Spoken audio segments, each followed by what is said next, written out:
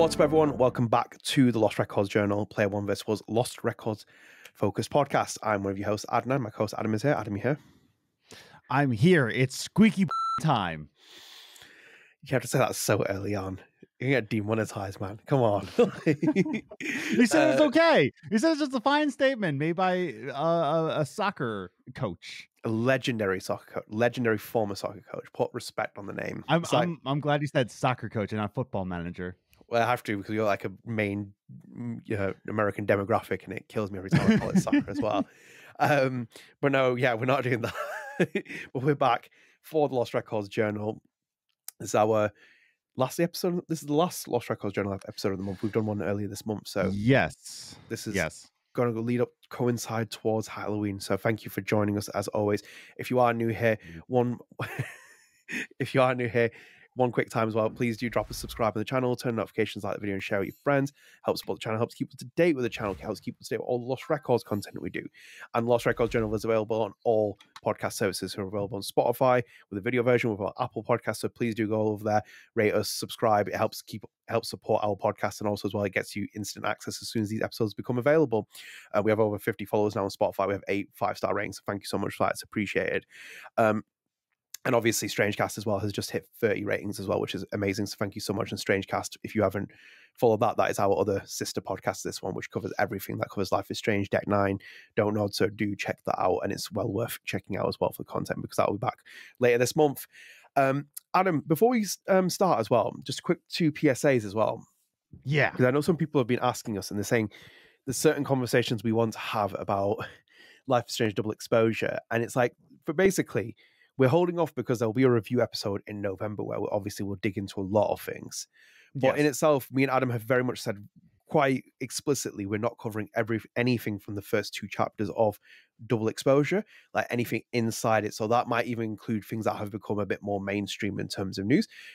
We will have to kind of talk about some things because Michel has tweeted on the Saturday. We're recording on the Sunday. And he's tweeted a lot of things about Life is Strange. So we will have to cover those, and obviously we'll try and on the surface value of the conversation and not trying to dig too much into spoilers and stuff. But I've been doing this with the post as well, Adam. It's like, I've had to like sometimes use that Secrets of Kaladin post because it's kind of become mainstream. Some of the conversations are happening in there. So that's why we're not doing it. Just an FYI for that. And also as well, before we carry on as well, like we're far away from the next StrangeCast episode, but like please, like, behave yourself, be respectful to people online. Like me and Adam were talking about this off podcast. As I said, we're recording this Sunday. Michel has tweeted on the Saturday. Michel is now making the news for gaming outlets because he's basically telling people not to harass or send threatening messages to Deck 9 developers. Like, please, like, whether you agree or not with what's happening, the direction, etc., the Deck 9 developers are not the people that are on the receiving end of your really incurring wrath that you're trying to suggest, because criticism and also threatening messages are 2 different things. You can criticize something.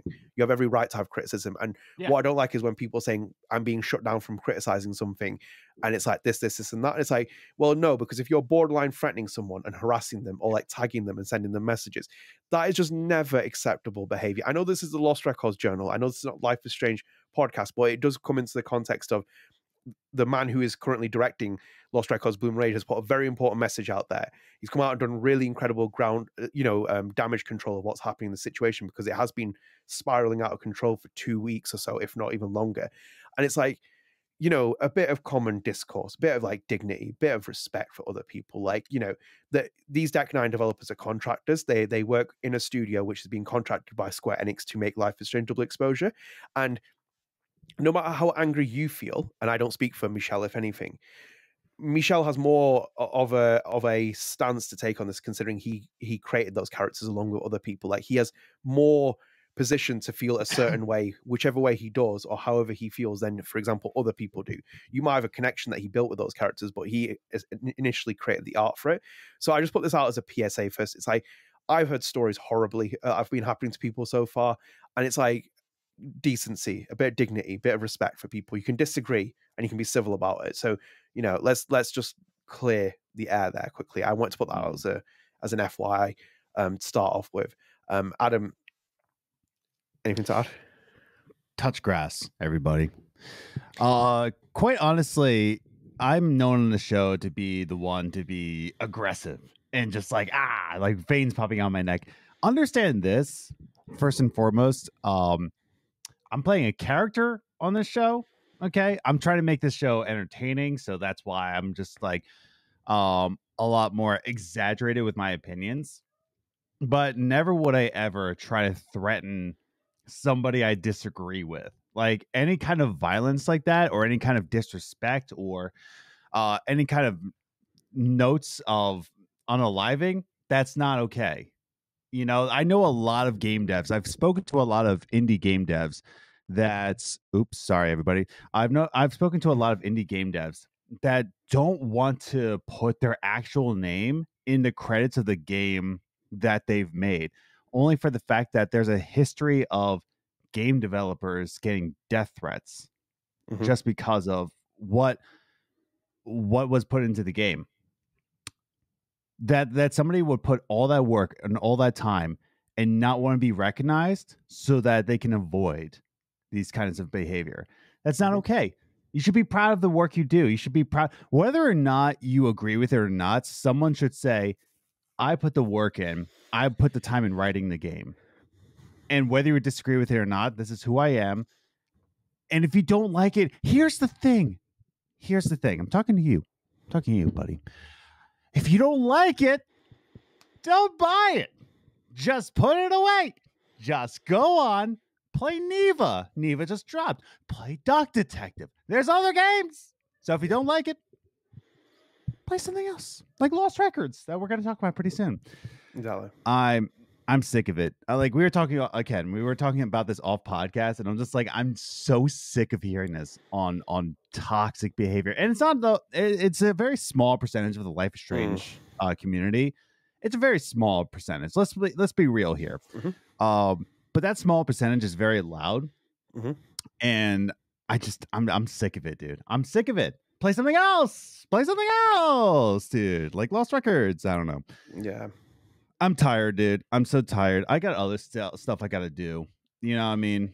But whatever. Yeah, you can vote more with your feet by not buying the game or supporting it or whatever. That is more of a decision with that. But as I've said before many times, as a publisher, that's at the arm of this. And I feel like sometimes we scream into the echo chamber on these podcasts where we tell you about the influence of a publisher and what they've been doing and how different it is. And, you know, we have been wrong. You know, it's human error to be wrong. No journalist, no person has ever been right about everything. But there's certain things that have aged like fine wine, some of the things that we've been repeatedly saying that we've learned and spoken about. And it's very clear that the publisher has more of an influence. And when you're directing your influence to the Deck 9 developers rather than the Square Enix publisher, and I'm not saying you go out there and harass them or, you know, send them threatening messages, but you put your voice out to those people because they're the people that are going to hear you and express those kind of like frustrations, etc. So yeah, it's just a PSA to start with, because I think it just has coincided perfectly with what Michelle has said. And it's been quite frank, just the most strangest behavior I've seen from some people. That you can't just behave like that. I think it's acceptable. So touch grass, suck on some copium. Like I'm sick of you people, man. Like I'm tired of it. Fair point. Kind of like Philadelphia players talking to Philadelphia fan base. Which, by the way, has been multiple occasions. I'm bleeding Philly all the way through. I know I got a North Dakota team on, but there's been multiple Philadelphia players that just hate the fan base, and Philadelphia is just a tough city to play in. But no, it's just I hate those fans too. I hate Philadelphia fans. I hate not hate, but it's like I'm just sick of it, man. I'm sick of it. I'm sick of it, dude. Sure. Especially during election season. I'm sick of it, dude. We will come on to Michelle's comments in the next StrangeCast episode. I thought we were going to talk about the election. Oh, man, you want to get me riled up? Let's not get into that conversation. We will address Michelle's comments in the next StrangeCast episode. I imagine it'll be a large chunk of it because he said a lot of things in different tweets to different people. So, you know, if you are looking forward to hearing that, you know, just let you know about that. Well, speaking of which, Adam, we have been in this as well. Should we speak about Lost Records? Because this is a big story, if anything, to start with. Yeah, no, I'm just trying to change my light so that like we don't, you know, we don't talk about the election or anything like that. So I'm just trying to change my light color. Okay, cool. All okay, right, no, we're good. Yeah, Adam, first piece of news. We're going here. So this is going to be a bit more of a Don't Nod / Lost Records episode, because we're going to alleviate some of the pressure on StrangeCast with some of the news that's happening. This was a big story that happened in the week that we're recording. So obviously, here's a story. It's from Games Industry Biz. They've recorded the press release, which is that Don't Nod amidst quote unquote challenging times as a quote unquote reorganization project, end quote, puts up to 69 jobs at risk. French studio insists reorganization is extremely necessary. So this is from Vicky Blake, who put, Don't Nod is reorganizing, putting up to 69 jobs at risk. In its latest financials, the French studio acknowledged the quote-unquote impact this project may have on all our employees, end quote, but insisted securing our company's resources and restoring its ability to perform more in an increasingly competitive and selective industry is extremely necessary. Amid deteriorating results, and despite the actions already taken, the company is now compelled to consider a reorganization project to safeguard its competitiveness in an increasingly demanding and competitive ecosystem, end quote. And another quote here from Don't Nod, which was that this project could impact Don't Nod workforce in France and may affect up to 69 jobs. An initial exchange that took place with the employee representative bodies and information consultation process with the same bodies will subsequently be initiated regarding this project, end quote there. The project, which Don't Nod once again stressed was quote unquote likely to impact, end quote, its workforce, seeks to quote unquote rationalize the number of the company production lines, strengthen the role of its editorial committee to better meet market expectations, restore more organization ability, align technologies for greater efficiency, and secure the company's financing, end quote. Oscar Gilbert, Don't Nod's chairman and CEO, said, I quote, our half-year results for 2024 to reflect the economic underperformance of our last release, despite solid ratings on Metacritic, as well as accounting the impact of the decision we had to take. The initial performance support measures announced last spring no longer seem sufficient to maintain the company's competitiveness. As a result, today we presented a reorganization project to the employee representative bodies, which could set Don't Nod on a new development trajectory. I'm fully conscious of the impact this project may have on all our employees. Securing our company's resources and restoring its ability to perform more in an increasingly competitive and selective industry is extremely necessary, end quote. In today's statement, Don't Nod insisted, quote unquote, management is committed to fostering dialogue with employee representatives with the aim of reaching agreement on accompanying social measures, including the possibility of a voluntary redundancy plan should the project be adopted, end quote. It also confirmed that, quote unquote, in these challenging times, end quote, Don't Nod will continue developing Lost Records, Bloomer Rage, and unannounced projects P10 and P14 scheduled for release before the end of 2027. So that's the news. Adam, the other two pieces we'll do as a separate one, which will be about the union. But just before we start this conversation as well, I have just pulled this up as well for context. So obviously, this came in light of this part, which was the fact that Don't Nod had suspended its trading. On Thursday, it had basically just gone out there and said, stop the trading on the stock market. And this was accompanied, I believe, with a press release, which is here. So yeah, it just says in a press release here where it said that the company has asked for a suspension of its stock to be traded, and also, it will resume once it's done. So the stock is now trading again as well, but that was just piece of the news. And I think, let me just point out one more thing here quickly before we get on here. There it was. So in the after hours, in the aftermath of Don't Nod announcing that news, the reorganization project, the stock is now, at that time, at least when I was reporting on the Friday, it is trading just above €1. So it's at its 52-week lows. It's at its all-time lows as well. So it's dropped significantly, Don't Nod, in its stock value in the aftermath of that. It dropped about 10%, I think, minimum on the day that news happened.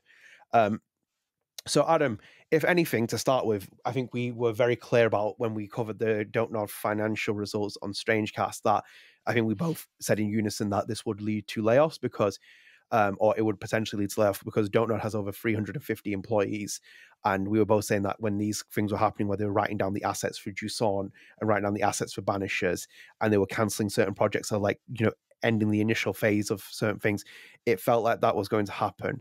I just wanted to know what you felt about this, the reaction to the news. Now, I'm a smart brain person, the person college degree. Now for people who are not as smart as me, and I am totally aware of how the market of stock does, Why does it matter about the stock news with Don't Nod? Because I already know about stocks, but explain to the other people. Well, so I'm the other people, and I'm so stupid. I don't know anything about stocks. It's weird because basically it depends on a market's reaction. So, for example, sometimes when like a company lays people off, like Meta, the stock would usually go up because basically it's going to be reflected in their earnings. So the next earnings, obviously, the cash flow will you'll have like less names on the book. So, for example, if you cut 69 people from your company, you're going to be that company is keeping that in terms of revenue because obviously they're paying their salaries and they're going to keep that money back on the book. So usually in response, a stock will go up. It's not binary, by the way. It'll go up when job layoffs happen. But because of how Don't Nod has done its thing, it's basically again reshifted its expectations. So the stock has reacted in the sense that it's looked at it, it's like, oh, look at the pipeline here. It's like there's 2 games coming out before the end of 2027. Lost Records comes out in 2025.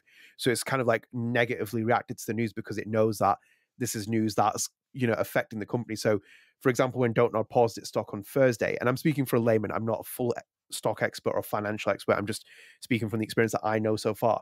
When Don't Nod paused its stock on Thursday, I think they did it because they wanted to stop volatility on the stock, because obviously if this news was happening in real time, the stock could easily drop below €1.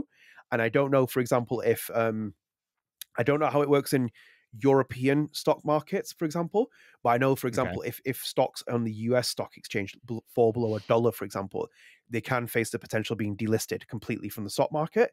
So it's like, I think they probably did it with the expectation, let's pause the trading, let's reveal to the investors and also the general public, this is what's happening with a clear plan, rather than saying we're laying off 69 people and also restructuring all these projects. So I think like they've all gone ahead with that. And I think there was a part in the actual press release where Oscar Gobert saying that they've obviously spoken to the board of Don't Nod to approve this, reorganization project, etc. So that's the kind of like response to it.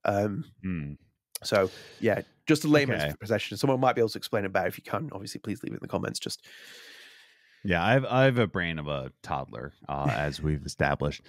No, this again, I kind of saw this coming. Obviously, this is happening with a lot of different companies. In fact, it's now being reported that Riot is going to be having layoffs pretty soon. Yeah, Riot's kind of having layoffs. That was actually reported live on the Kind of Funny podcast because Jason Schreier came on the Kind of Funny, and he got a text saying like, "What?"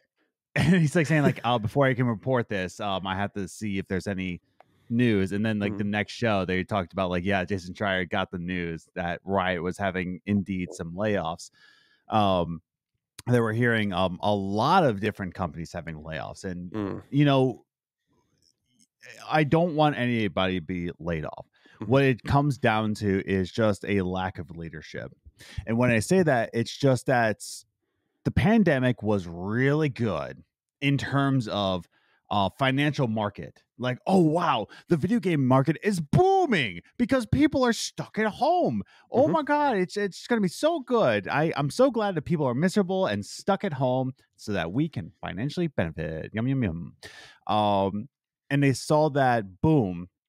And it just like, oh, nothing can fail here. So they started to make new hires, create new jobs. And they thought that this financial wave would just keep rising and rising and rising until it just stopped and they can't pay their employees anymore. They create all these jobs, and now in the future they can't pay for it. It's a lack of leadership. Yeah, it's unfortunately happening in the skateboarding industry too. There was a huge interest in skateboarding once again in the pandemic, and so skateboard companies were rising, creating new jobs, and then now skateboarding is going down the hill, kind of like Tony Hawk's downhill jam. And there's going to be layoffs in the skateboarding industry pretty soon. There's already layoffs in a lot of companies I respect in skateboarding industry. But what I'm trying to get at is that it's unfortunately not surprising that this is happening. And with 350 people working at Don't Nod, 350 people, like that is insane to me. I'm pretty sure Bethesda Game Studios has around 350, maybe 400 people, and that's Bethesda. Don't Nod is just like wild Bethesda to me. That has 450 as of November 2023. So Yeah. wow. Actually, there's another link here which says that as of September 2024, has approximately 602 employees across 6 continents. Okay, so that might be Bethesda. Is that Bethesda Game Studios or Bethesda Game Studios, sorry. Really? Yeah. Wow. Okay. But yeah, no, that's what I'm trying to get at. It's just like 350 people at Donut is kind of shocking to me. Yeah. But yeah, it's just a lack of leadership. We're gonna get that pretty soon, but it's the same way where I got laid off at my restaurant. It was a lack of leadership. It was a lack of understanding where the financial gains are, and so people suffer, and the ones who are in leadership get on scot-free. When I was laid off personally, I'm not gonna say which restaurant it was, but I was laid off. You know, everybody got laid off. We all lost our jobs. But guess what? All the people who are at the top, they're like, well, we have to cut you off so that we can keep making money. It's kind of in the same way they laid off, like the way we cancel a Netflix subscription. You know, it's like the Netflix subscription leaves, but I get more money in my bank account. That's the same thing with people on top. We lose our jobs, but we're the canceled subscription. And that's what this is happening. It sucks to think about it that way, but that's the reality of it. Yeah, it does. It's not no. That's just no. I was just saying that's just my thoughts. I think it's dumb, but it's not surprising. I kind of expected this in terms of like when we were talking about on the other podcast when we said it, because again it was that initial response of being like, there's going to be layoffs. There's going to be layoffs at Donut because like if they're not making the money, like how are they going to afford all these employees? And it's not something that we were like excited about or jumping out and saying like, they're going to lay people off. It's more about like it's just the cold reality that settles in when we're talking on that podcast. And I think when I saw this, I was kind of like a little bit worried because like there were other things that could have happened, Adam. It's like when they're stopping that stock from pausing, it's like, was this a potential triggering of a buyout from a company? Was it, for example, even more so, one of the things I read, which was I kind of like completely glossed over, was the fact that was it Tencent withdrawing its stake or something because Tencent owns over a 30% stake in Donut, for example. I'm not happy about that. Yeah. Neither am I. I've always been very critical of like the Chinese companies owning like massive stocks in games, and same with like Saudi Arabia having an investment in Nintendo. It's like it's just not, I don't really need that, see that, but like when Tencent has that much of a stake and it's putting that much money in, and it's withdrawing its presence in certain studios and then influencing other ones. So you've seen on the Ubisoft news recently, it's like if they dropped if they'd like withdrew a massive stake from their position, it would be like almost like quite scary to see what happened to Donut because it's lost a massive investor that's sitting in the background. So it feels like they've kind of been push comes to shove. It's like all hands are on deck now. It's kind of like move things forward. And I think the attention and why it's come into this podcast is the fact that Lost Records, Bloom Rages, the expectation's gone tenfold for me now. It wasn't just a project which like, hope the success. It's now tenfold expectation because Banishers has not succeeded. And that had a AAA publisher behind it. Jusant has not commercially succeeded. That has the conversation. Which is a shame about Jusant. Like that is Go play Jusant if you haven't. Shame on you, dude. It's the climate, though. You haven't. Have you played Jusant yet? Not yet. Double Exposure is my next. Shame on you. Yeah. No, it's the climate of the video game industry. It's just not helpful to any small publisher. Their marketing can't cut through, and that's the worrying part with even Lost Records, because it's like the expectation is huge for the game to succeed now. And Donut, let's be honest, Donut hasn't had a major success since Life is Strange 1. Like, Vampire has been a steady success, but it never really garnered the same Life is Strange success. Everything else has been met with good acclaim or met with mixed receptions, etc. But nothing has generated a massive return on the scale of Life is Strange.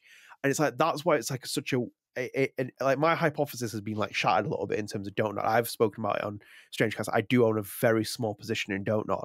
I like it's very low end of like, in terms of the value where it's at the minute.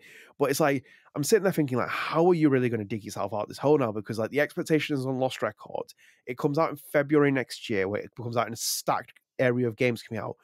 Can you really sustain in the last episode?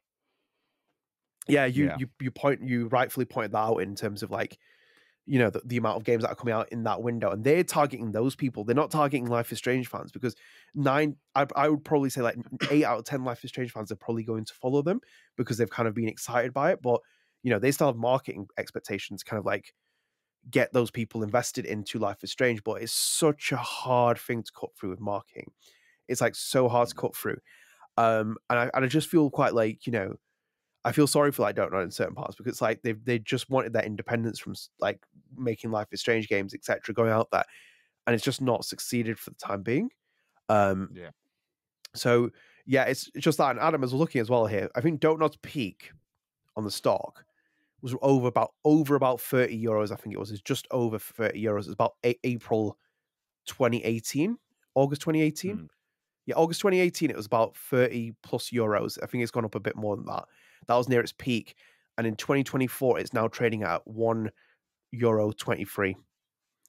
So it's dropped. It's dropped from about €31 down to about €1 in terms of its stock value each like stock. And that is a market. That's like a market collapse on the level of like Ubisoft at the minute, where Ubisoft's market value has just been shredded. So yeah, the expectation is huge now. Like there's no room for error. It's almost like, as you point out again on the other podcast, where it's like, it's almost like the chips are on Michel's table, being like, you know, hopefully you do something that makes this company like a lot of returns. Like once again, he's being put in this position, and just like I fear for the future of Donut, because you know, how many more games does Michel have? Yeah, you know, like that's the thing. It's like, I'm not trying to say that his career is coming to an end already. If anything, he's at his prime. But at the same time, if Donut's going to have a legacy, and they just keep counting on Michel, where's that future going to go? You know? Yeah, like in itself as well, I would argue the expectations are even bigger in terms of Michel, where it's like you are basically getting to the point with Michel where before that, when Life is Strange was coming out, there was never an expectation for Life is Strange to be a massive success. It turned into that. But the expectation now is on Michel to make a success of that game, like make Lost Records, because he has a reputation. He's worked on Life is Strange. It's had all these successes. And it's like now again, Don't Know is not in the best position financially, like in terms of its position as a company. And I'm again like, Jesus. And in itself as well, as you said, Adam, he might even leave and go to another studio. Who knows that? You can't rule out that possibility. If someone came along, another developer, you know, he's got Don't Know DNA written in him with the way he's worked and stuff, but there's no guarantee he might not even leave and go into another company or something. Like, you can't rule out that possibility. It can always happen in these kind of things. So yeah, it's he could go and start his own studio. Yeah, exactly. So, you know, you never know what could actually happen in the day and age of the modern gaming industry. It's so weird to kind of read through.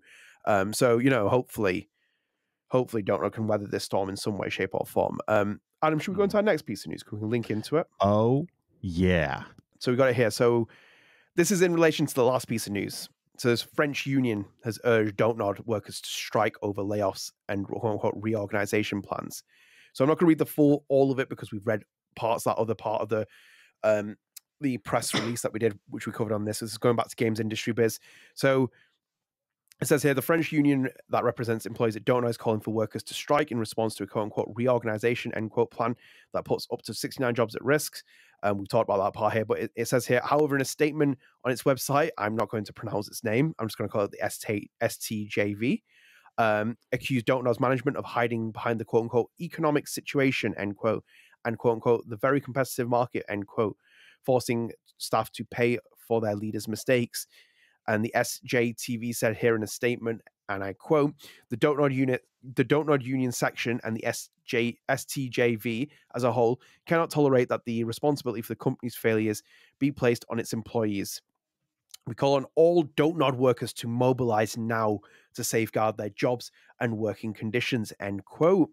So I'm not going to go into other parts of here. I'm going to go into this part, which actually, so Adam, if I pull up this one, I'd pull this up for context to show you, because this is like the scale of where a union can hit big. And this again from Games Industry Biz, but here it is as well, which is like 700 plus Ubisoft France staff walk out on a 3-day strike in dispute over home working and pay. So again, this is the STJV, which has been involved. I'm going to read it higher. It says, over 700 Ubisoft France staff have walked out on a 3-day strike in dispute over home working and pay. Ubisoft France-based workers were called to participate in a 3-day strike over a dispute around the company's return to office policy last month. French Video Game Workers Union, the STJV, said that DICAT to be in the office at least 3 days per week going forward was, quote unquote, the straw that broke the camel's back, end quote. So, according to Le Monde, STJV called the strike when Ubisoft management did not respond to its complaints. STJV's Clement Montigny told agency France Presse the company had reneged? What's that word? Reneged. Reneged? I've never seen that word before. That's like reneged on promises about home working and, quote unquote, calls into question the way they organize their lives, end quote. At the time, the Assassin's Creed developer told its staff it believed the 3-day requirement would boost creativity and teamwork, but still, quote unquote, respect individual circumstances, end quote. Again, a bit more context there because Ubisoft is also quite in a difficult position with its marketing. And Adam, just one more thing as well, just for a bit of context, because we do know about the SJTV as well, because we did cover it early this year, which was here as well. I'm not going to read the full article out, but we read about it in February. It accused Don't of about the welfare of its staff in France. We covered this on a StrangeCast episode, which you can go and check out in the past. This was about February, so it'll be in one of the, if it's in the March episode or one of the 2 March episodes. So I just wanted to bring that up as a kind of like a referral point because we have talked about the SJTV before. Adam, again, not the best news for Don't Nod this. No, not really. And that's the other thing. It's like I do appreciate the STJV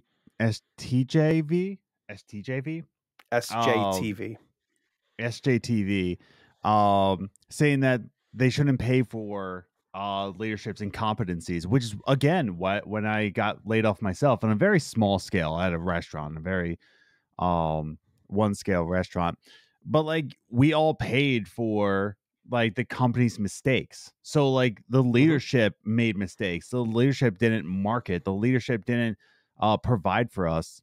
And we had to pay for that. Like we had to lose our jobs and we had to scramble and find new ways to pay our bills. So like why are we at fault for that?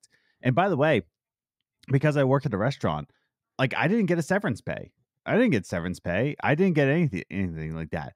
I got free booze. So that was cool. You know, they gave me, it's like, oh, here's the key to the wine cellar. Go ham. I'm like, all right, cool. I do like to drink every now and again, as you saw in the Eric Mori episode.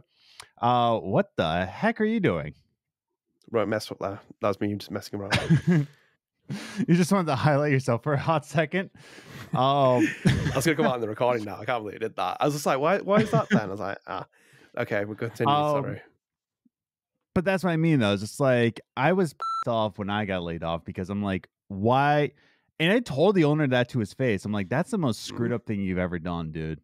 Like you just come in here and you just cancel us, and then you go about your day. You know, so go on the SGTV to say that like, hey, this needs to end. Like leadership can't keep getting away with this with Ubisoft. I love how now the Guillemot family is like, oh, we should sell off. I'm like, we've been asking for you to leave the company for years now. I've been on a Ubisoft strike since I want to say 2019, probably 2019. Yeah. I think I was on my strike. So for 5 years, we've been asking you like step down, and they're just like, maybe we should. And now 700 workers are on strike because of like incompetencies for the leadership. Go France. Any American that says like, oh, French is stupid, guess what? French know what they're doing with terms of, workers' rights and all that. Also, they have all of August off. What's that about? Can we have all of August off? I hate workers' rights here in America. My favorite part as well is like when Adam has like a revelation about anything in Europe that doesn't sound usual. He goes like straight to the source. So he asked me, he's like, did you know they have work like this off in August? I was like, no, I didn't. And he's like, I'm gonna go and ask Luke. Like, okay. And then he's like, I'm also gonna ask Alejandro as well because like he knows about this stuff. And I'm like, yeah. But it's like, yeah, okay. But no, the French do have this as well because if I remember correctly, it was like either this year or last year, they really pushed back on that state pension increase age. Yeah. Like they like went like full on like protests, and it's like they have like a very strong like certain like obviously I don't know much about French unions. I only know in like the realm of working in the UK and stuff. But it's like the SJTV did flag certain conditions that came up in Don't Nod in early last year, and Don't Nod, responded to those and made its position clear on it. But the unions will put pressure on them now as well, because it's like Don't Nod has put this kind of position down of like, we're going to cut up to potentially 69 jobs because that might have to happen. But then a union pushback could also cause even more damage as well. I think the only thing that I can say in terms of like Don't Nod, if anything, at least for them in terms of how you can talk about their hierarchy, they'll probably be happy the fact that the Canadian arm isn't being affected right now, because that's where all the production is being put onto Lost Records, Bloom Rage at the minute. But obviously, if, for example, the France strike happens, what happens if their Don't Nod team in France, who's doing the social media, stops acting on them? Then it cuts back the marketing, has an impact on that. So, yeah, I think unions are both like, especially for obviously bigger like uppers, like, big management, they don't like them. But like for representation of workers and their rights, it's like they actively play a role in helping them. And I think it obviously shows, for example, of Ubisoft, which has been affected that on a bigger scale, because Ubisoft is a lot bigger than Don't Nod, for example. And you can see the impact that it's had there, where they've pushed back really hard and significantly. Yeah, I think this is a really, like, I was saying to your podcast, Adam, is like Deck 9 and Don't Nod are just both in very, very precarious situations in terms of their studios, their positions, everything that's happening around them.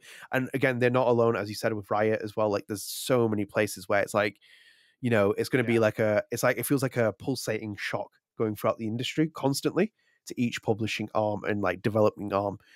So I'm kind of like interested to see how this affects things, because as I said before, this could have a big knock-on effect on Lost Records' marketing, because whilst they do have resources in Canada, they do rely on their French team to help them out in terms of the social media, etc. So you can't take anything for granted here. No, yeah, you're right. You're absolutely right. I'm always right. Anyway, should we move into our next piece of news? Yeah, let's do it. Okay, Adam. So this hasn't been shared yet. It could be shared on our social media by then, but I've been snooping. I've been nosy. As I usually do. But this person popped up. So this is Julian Stambule. I hope I got your name wrong. I'm sorry if I got it wrong. But we're going to call you Julian from now. So Julian, I spotted, who's been working on Lost Records Bloom and Rage. So Julian put here as a little status update saying, who's got hat, hair, and a part in Lost Records Bloom and Rage? This guy. You best believe I'm going to stream this when it comes out. Top tier, through the glass photography by the producer herself, Catherine Vincelli. Yes. Cathy V, whichever variation you want to put it as. Huge thanks to Don't Nod for having me. Can't wait to play it. So there's Julian, and Julian's the only other actor that I know so far who's done something in terms of working on Lost Records, Bloom and Rage, because obviously we have our 4 actresses that we know, or 4 actors, if anything, better way to put it, 4 actors, and Julian is here, as you can see him on Instagram as well, which we found as well. So I just wanted to share that as a quick thing, because Adam, as we said as well, it seems like things are picking up now, because obviously the actors have been doing their mocap stuff, they keep doing it, they've been doing in the booths as well in terms of their audio. We know Philip Barker's constantly floating around, obviously working on the direction, but it seems like this actor is now involved as well, and it's a male actor, because we haven't actually seen, technically speaking, a male talking character. We have seen one character. I think there was a male character outside the diner in one of the trailers, but it's like, we haven't actually seen anyone else talk that isn't thingy. So I just wanted to kind of share that with you as a little update, where I was like, oh, actually, this is interesting. Yeah. No, it's a fun little find you had there, so I'm interested to see. It looks like he would be at like a bar, because he had like a stool, so maybe like he's probably in the future, like in that bar scene. So probably a character you can interact with in that. I'm gonna guess on that. Yeah, it could potentially. I don't know if I don't think it's gonna be a. Obviously not a leading role. So there's 4 characters already leading. But it'll be interesting to see which character they do play. But I kind of wanted to include it in the podcast as well, because it gives people like up to date information of things that are happening. It probably will appear on our social feeds at some point in the next couple of days. So by the time this episode comes out, you've probably seen it. But I wanted to flag that up. Adam, should we go into our last piece before we go into our main topic? Absolutely, definitely. So obviously we're going to none other than himself, studio creative director at Don't Nod Montreal, Michel Coke. That's right. The big gaffer himself at Don't Nod Montreal, the Lost Records Bloom and Rage director. And he put, if you like these 4 films, you'll like our game. So as you can see there, a bit of a reference for Lost Records Bloom and Rage. 4 different pieces. Is that the craft top right? The top right is the craft. The top left is Ladybird, which is an interesting pick. I know the bottom right is American Beauty. I don't know the bottom left. I don't know bottom left either. I'm going to quickly go traversing here. Here we go. Wait, is this Chris? Yeah, Ladybird on the craft. Yeah, no. David Lynch, but Lost Highway. Yeah, David Lynch with the craft. But yeah, Ladybird is definitely an interesting one. I've only seen it. Oh, here we go. There we go. Twin Peaks. Denoka 29. Okay. Thank you for this, for the assist. Oh, American Beauty. Let's go. Bang. So wait, is that Twin Peaks bottom left? Yeah, apparently. Twin Peaks Fire Walk with Me. Ah. By the way, as well, I will watch. On my bucket list of this year is to watch Twin Peaks because and yes, I know it has a huge Life is Strange influence. Yes, I know it impacts the Don't Know developers, but I've kind of like left off it for the moment because like my life is going to flash before my eyes when I watch Twin Peaks. I'm like, is that it? I'm like, is that it? But I have obviously heard it's had a massive influence with things. But American Beauty really caught my eye though. I was like, that's a really interesting pick out of all the like. What is that? Because like with Ladybird, I can understand because it's I don't know if you ever seen it. It's a Netflix movie. And it's about like, you know, teenage drama, not teenage drama, but like teenage growth, like growth as like growing. So I'm like, yeah, okay. The Craft, of course, with the spooky natural kind of stuff. Cool. Twin Peaks. Come on, obviously. American Beauty.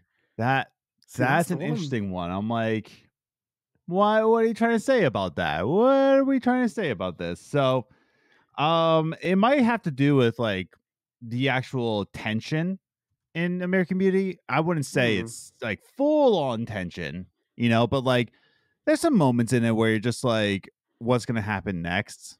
But no, it's an interesting one. That's an interesting.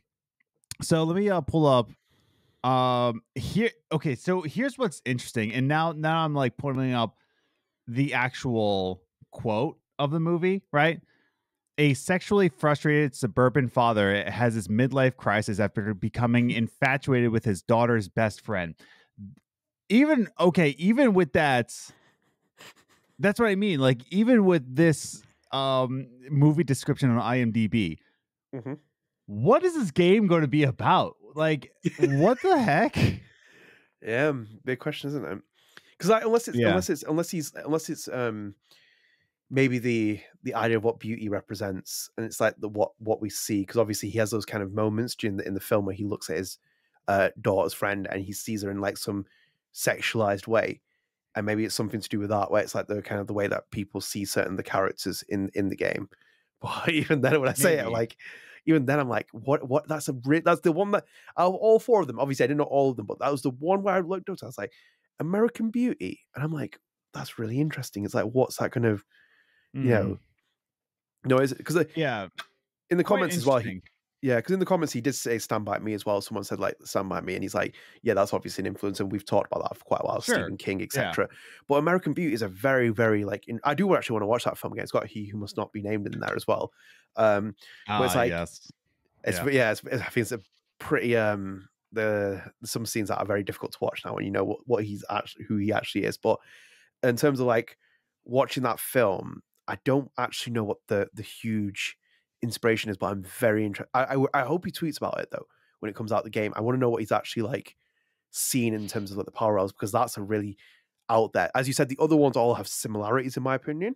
So like obviously Twin Peaks, The Craft, you know, all the other ones are fine, but the American Beauty is the one that stands out. I'm like, that's interesting. That unless it's down to perception, how we perceive things and what we see as infatuation, something along those lines, potentially that could be interesting enough for it.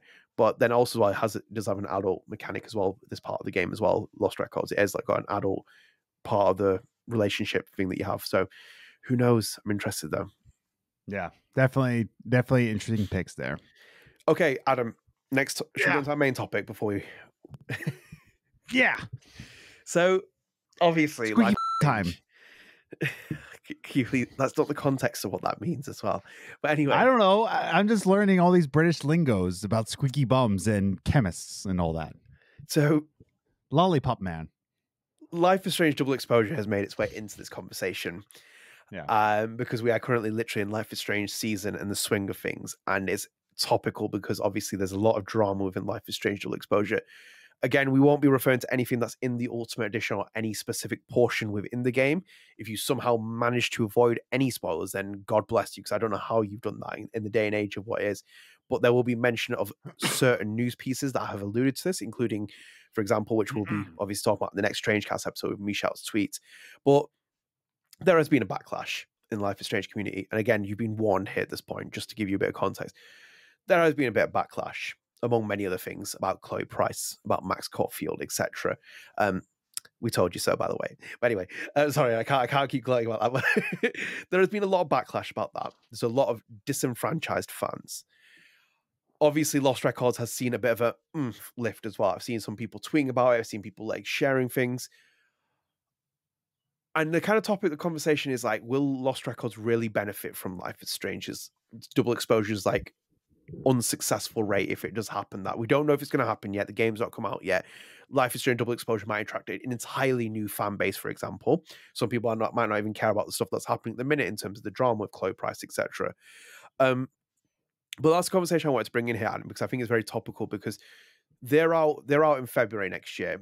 Lost Records late next year. They were meant to be coming out in this window per se in Q4, and they've been moved out because of Life is Strange. Life is Strange Double Exposure has been engulfed in controversy, and I think it's just too simplistic to think the idea that Lost Records will immediately benefit from Life is Strange's failure or anything like that. I don't think it's going to be a knock-on effect that's as significant as some people think.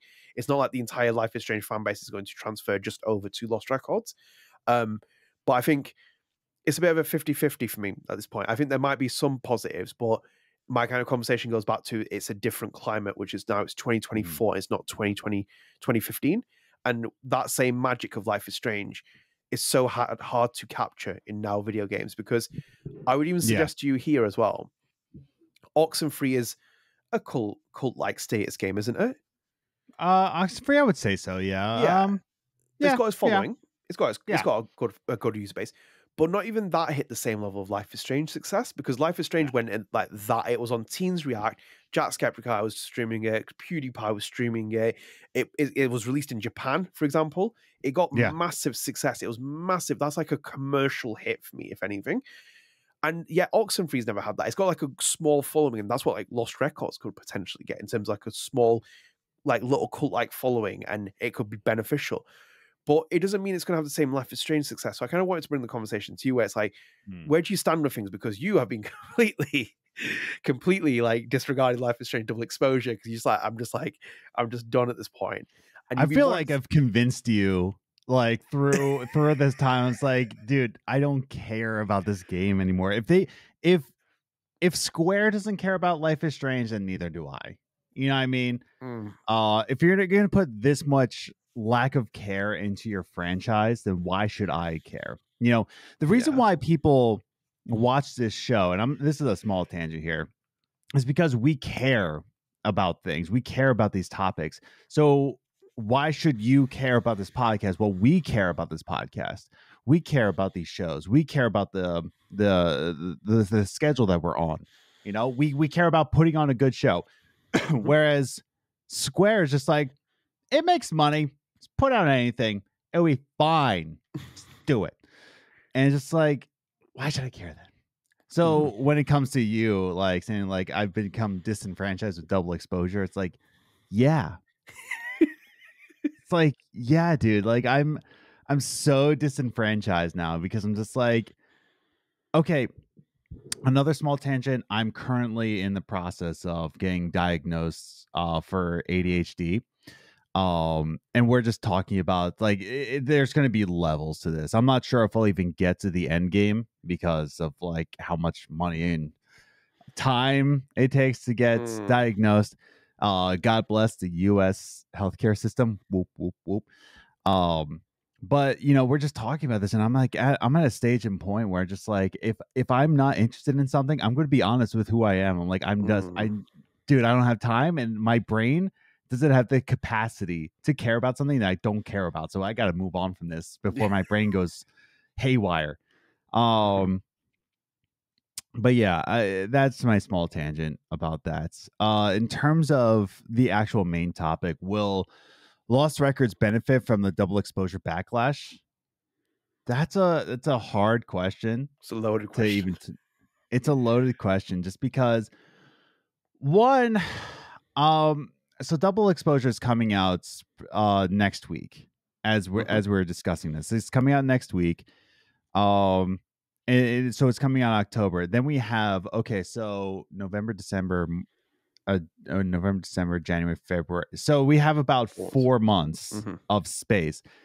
And in terms of the game market, 4 months is like 4 years right now. There's so many games coming out.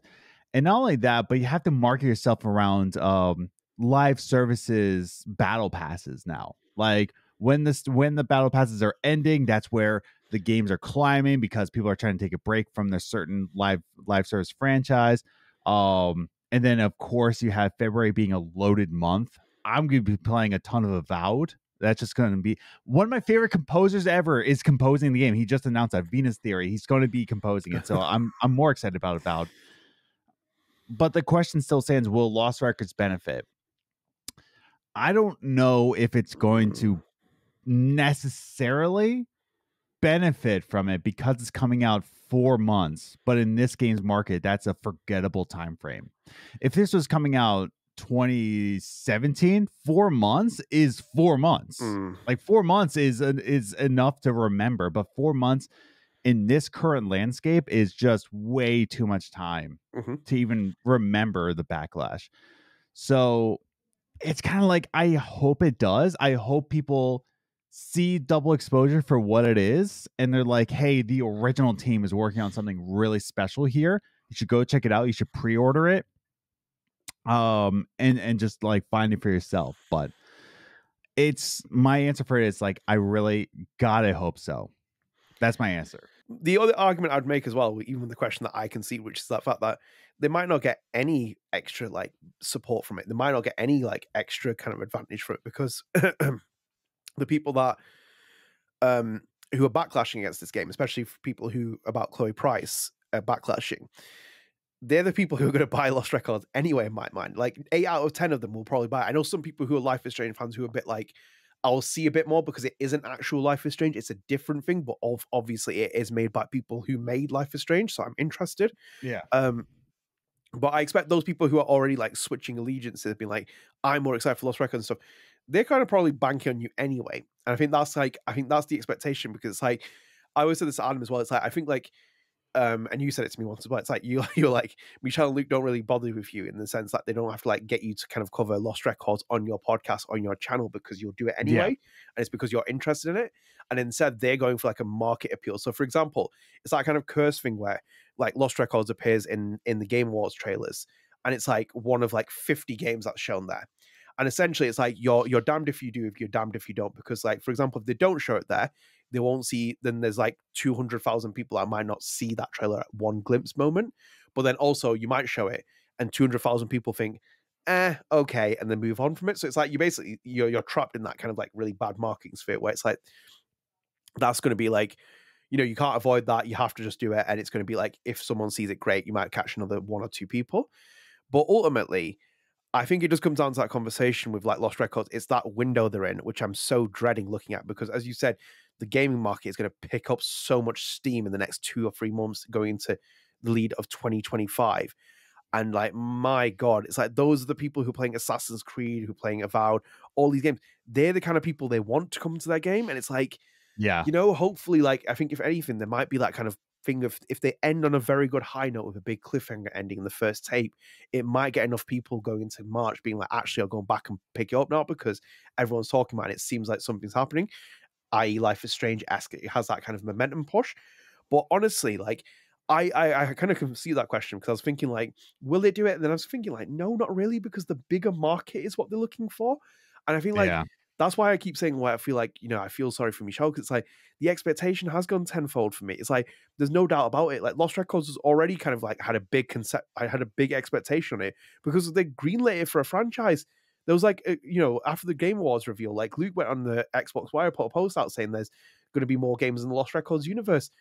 I don't know. I don't remember many games that getting that kind of thing. But you built a Canadian arm of the studio. There's an entire Canadian division in Canada there. It's like they're not going to just give it up after one game. Be like, okay, cool, we've released Lost Records. Pack your bags up, guys. We'll go somewhere else and we'll make a new studio. It's like that's like a games industry hub there for for Lost Records, like with key members of Life is Strange of the team working on it. So yeah, I think the only thing that they can hope for, and I think the only thing that can really do, if anything, with this is that they push through the marketing with it. So amid the backlash that's happening, amid the kind of controversy, they really start pivoting with the marketing, being like, oh, this game is here. You should play it, especially in the aftermath of the game coming out, Double Exposure. They should really anchor a little bit more marketing attention, being like, look at our game, like you're obviously annoyed. If we can kind of just get you a bit interested, you can keep up to date with us for the next couple of months as we get into February 2025. Yeah, I'm a little bit, it's hard, man, because it's like I don't sit here like joyfully sitting like trying to predict the end of Life is Strange, because as I said before, if that game gets shelved, then you lose something, man. You lose something special. You lose something that might not come back ever again. And it doesn't mean that Square Enix is automatically going to sell the series. They'll just keep hold of the IP if they need to. What's the point of them selling it if it has commercial value at a later date when they can rebring it back? But it's like with Lost Records, it's an unknown quantity, man. Think about it in the sense of podcasts as well. Think about Lost Records Journal. Lost Records Journal has had basically an establishing foundation base, because essentially StrangeCast has been its predecessor in terms of being like, here you go, you have a foundation. So people who listen to StrangeCast will come to Lost Records Journal, not necessarily, but they will come here. But that's why it's done well. So it's like it's gone over 50 followers very quickly on Spotify compared to how StrangeCast did, because StrangeCast was an unknown quantity to start with, and we eventually grabbed people along the way, and they've kind of come along for the journey, which is obviously great for us. But we don't take things for granted, because it's like even still there's some people that come up and be like, oh, I just found your channel. I'm like, hello. It's like, there we are, because that's what we're competing with, because there's about 15 million people who are making like Life is Strange videos, like making content, people who are bigger, etc. So you're basically stuck in a market where you're trying to like cut through to other people, and you become really ultra niche. I don't think it's going to benefit most. In a nutshell, I don't think my kind of like conversation, my kind of like critique, even on my own question, is that I don't think it's going to benefit a huge amount. I think it'll get potentially more disenfranchised people. So more disenfranchised Life is Strange fans might come over to Lost Records. But ultimately, I don't think it's going to have a huge knock-on effect. I don't think it's going to do completely the wheel changing, because as I said as well, and I think about it, when we were talking about it earlier this year, and I'll kind of wrap up my last thoughts here, was when we were talking about the reveal of Double Exposure. We were like, okay, if you were set in Montreal, it's like, okay, the worst things that have possibly happened. They've just revealed a Life is Strange game. Great. They've just released it in Q4 2024. Fantastic. And they bought back Max Caulfield and Hannah Tell. And it's like, I don't know what else could possibly be bad. That's what it's like. Maybe GTA should drop at the same time, and like, let's see what that was like, the trifecta of the worst things that could have happened to Lost Records. Max Caulfield, Hannah Tell comes back. Lost Records, Double Exposure comes out in 2024. A new Life is Strange game is announced. It's like the trifecta of the worst thing that could possibly happen. Oh, actually, put Ashley Birch in there. Maybe that would have added something else in there. If she came back as Chloe, then it would have been even more devastating for them in terms of the reputation. But yeah, I don't see him help him. Yeah, no, I just think that it's just going to be Lost Records is going to be for the fan base that they've marketed to, but I don't think it's going to be I don't think people who are burnt from Double Exposure are going to go immediately to Lost Records. I think they're marketing to a different fan base, Yeah, I think that's a fair take, and I think that's probably a good place to potentially leave this on as well. Maybe we can come back to this and revisit it in due course. So yeah, I think we'll wrap up here, if anything, probably the best way to do it. So I hope you enjoyed the episode. If you are new here, one last time, please do consider dropping subscribe to the channel, turn notifications, like the video, share with your friends. Help support the channel, help keep up to date with all the content we post. And Lost Records Journal is available on all podcast services. So you can check us out on Apple Podcasts and Spotify. We're on everything. So do check us out. Do go and rate us. You can get access to all your content there. And yeah, please do, especially rate us as well, especially on Spotify. It does help us with our visibility. So yeah, we're going to wrap up here. Again, StrangeCast will be out next week after you get this as well. It'll be out the day after Life is Strange Double Exposure is released. So stay tuned for that. We plan to get a review out in early November as well. So you'll have our full impressions of the game, etc. in there. And obviously, again, like Lost Records Journal might be pushed back just for a bit of FYI because of Life is Strange Double Exposure. Ironically, it might be pushed back the next episode because we're going to do a review of Life is Strange Double Exposure. I've said it enough times there. Anyway, I hope you enjoyed the episode. Take care, guys. See you later. Bye. Later.